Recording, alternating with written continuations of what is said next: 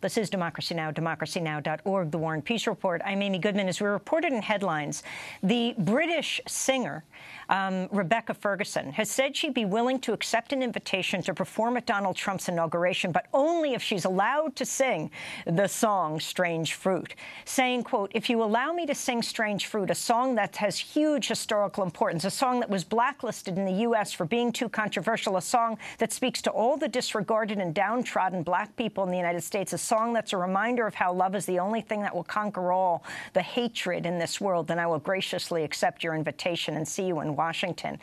Well, those are the words of Roberta Ferguson. I had the chance to speak with Robbie Meeropol. Strange Fruit, written by Lewis Allen, the stage name for Abel Meeropol, who is the adopted father of Robert Meeropol. He is the son of Ethel and Julius Rosenberg, who were charged with conspiring to share nuclear secrets with the Soviet Union and executed on June 1953. And I had a chance to talk to him about that song that was written by his adopted father.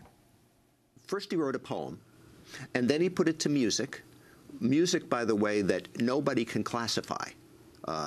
It's often referred to as blues because Billie Holiday sings as a blues singer, but it really doesn't fit that genre. No one knows where it came from. And it was performed a few times, and Abel Meeropol played it for Billie Holiday at Cafe Society in Greenwich Village. And Barney Josephson, the owner, encouraged Billie to sing it, and she sang it, and the rest is history because it exploded in terms of interest. The thing about Strange Fruit that I think is so important for people to understand, it's not a dirge, it's not a mournful song, it's an attack song. It's an attack against the perpetrators of lynching. And as such, it is extremely powerful, and it's why it was banned, it's why it caused riots, it's why it helped destroy Billie Holiday's life. In fact, Billie Holiday said each time she sang that song, she had to go in the bathroom and throw up afterwards. It so wrenched her. This song became big again in Robert Meeropol.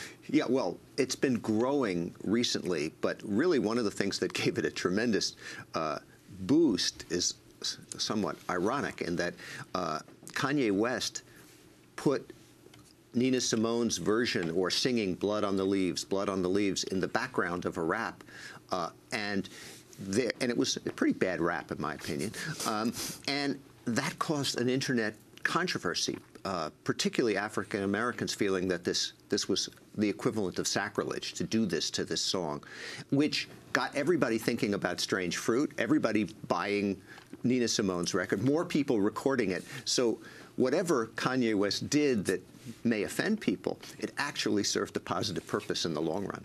That's Robert Meeropol. The Meeropol brothers and Massachusetts Governor Michael Dukakis, among others, are making a last-ditch appeal to President Obama to clear their mother's name, Ethel Rosenberg, and posthumously exonerate her. To see the whole interview, go to democracynow.org. That does it for our broadcast. Democracy Now! Produced by Mike Burke, Nermeen Sheikh, Carla Wills, Laura Gaddis, Dina Guster, Ravi Karan, Hani Masood, Sharina Nadura, Andre Lewis. I'm Amy Goodman. Thanks.